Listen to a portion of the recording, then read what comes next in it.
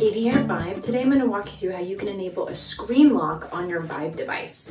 This is really handy if you just want to protect maybe students from coming up and starting to use your board, or if you're in a public location like a conference room or shared open floor plan and you want to enable a passcode so that people can't just come up and start using Vibe. So the way that you're going to do this is you're going to go over into the settings down here. Open up that arrow, go to settings, and then under privacy, there's an option for screen lock. So when you turn this on, you'll now be asked to put in a 4-digit code. And I usually pick 1, 2, 3, 4. I'd recommend picking something a little bit harder. Now that we have that set up, anytime the screensaver is enabled, you can come here to touch to start, and then you'll now have to put in that PIN number to get back into your board.